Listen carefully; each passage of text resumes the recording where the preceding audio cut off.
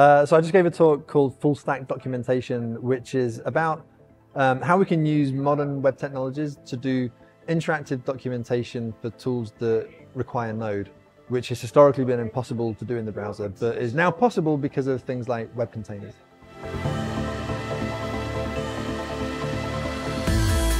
So I'm really excited about learn.svelte.dev because it's, I think for the first time, a way of documenting something that runs on Node in the browser. And I'm hoping that that becomes just a standard way that people do documentation. I would love to see other frameworks and other tools use the same technology to offer interactive tutorials to their users.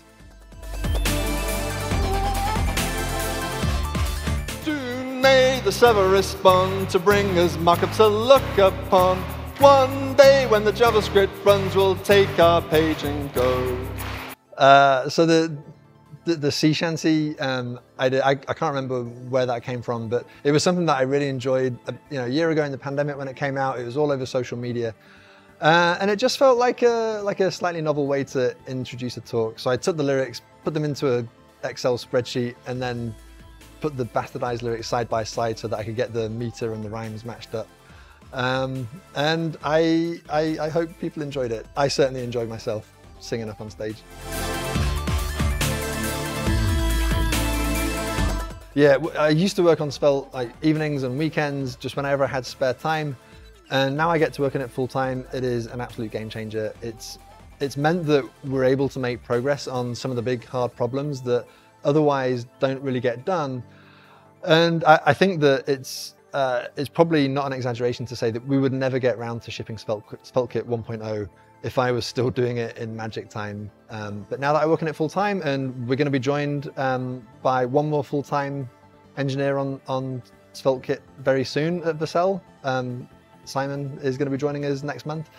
Our velocity is only going to get better and better. I'm very excited. I love working at Vercel. It's been wonderful for the project.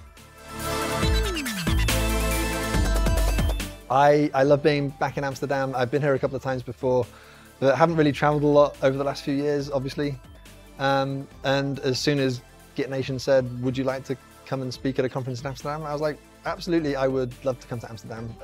It's a beautiful city, beautiful time of year. I'm really enjoying myself.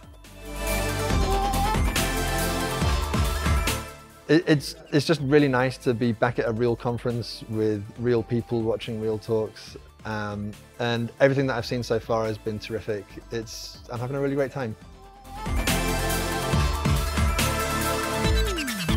I remember when I was first learning to program, and it was just a constant battle against frustration. And the thing that saved me, the thing that allowed me to overcome that frustration was working with other programmers, learning from other people who are a little bit further down that journey and just sharing mistakes with them.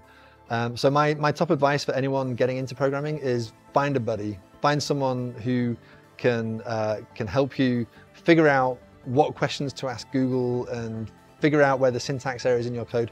It'll make everything go much more smoothly.